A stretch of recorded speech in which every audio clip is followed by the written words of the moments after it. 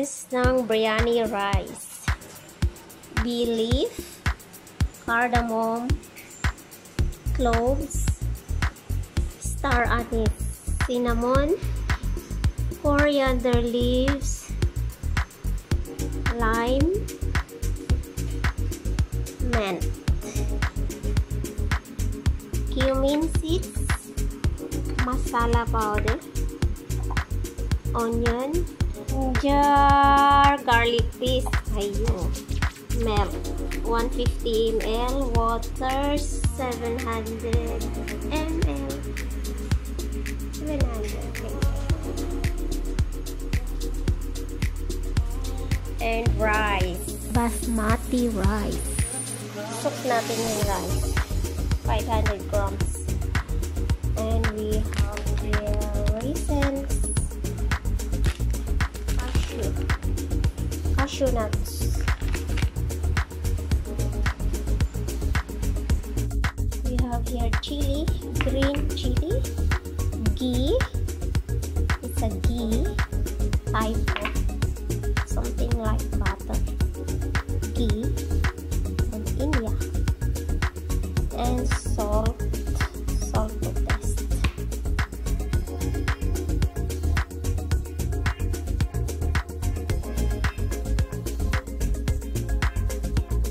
Okay, start na tayong cooking oil. Lagay na natin ng cumin seeds, all the dry ingredients, cinnamon. Fry natin yan. Fry natin ng konti. Tapos lagay natin ang onion. Saute natin ang onion hanggang sa mag-brown siya. Continue saute until brown. Then add bay leaf. Add natin ang lime.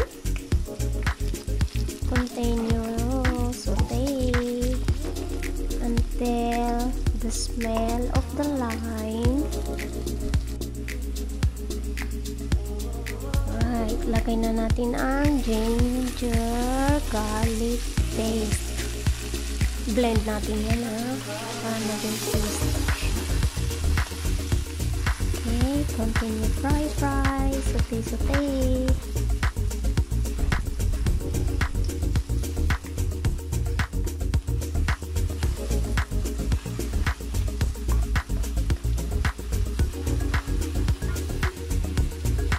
Okay, add natin ang chili. Alright, just continue, stir. Then, masala powder. Right, stir, fry, saute.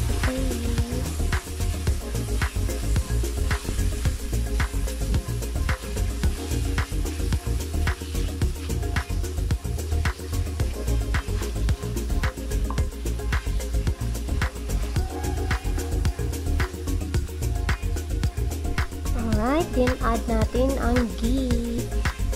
Okay, let's pour the ghee. Okay, ghee yan. Parang butter siya. It's type of butter. Okay, right.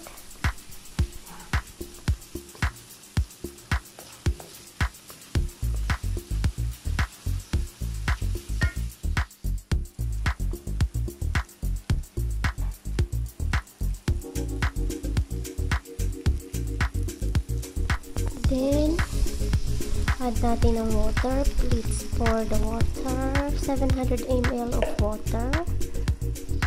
Okay. Stir it for a while. Then, add natin ang rice. Basmati rice. Okay. Just mix it. Then followed by milk, 150 ml milk. Okay, then salt to taste. Right, and then gently. Okay.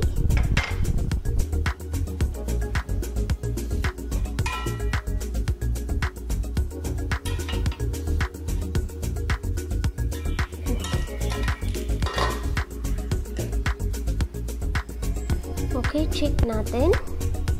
Let's check slightly. Okay, then add natin yung cashew nuts. Cashew nuts, just spread on the top. Then raisins. Where's the raisins? Okay, just spread.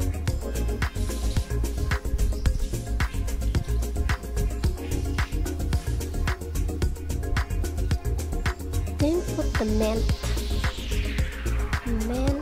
Add the mint on top. Then just mix.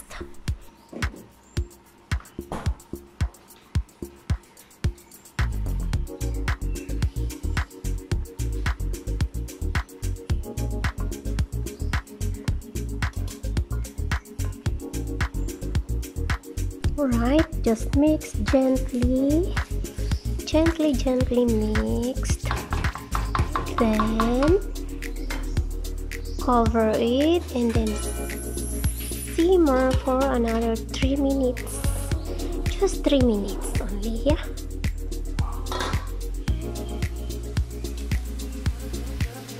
Okay, tapos spreadan natin ng coloring. Coloring yan. Ako ginagamit ko yan. Turmeric lang yan. Pang food coloring ko siya.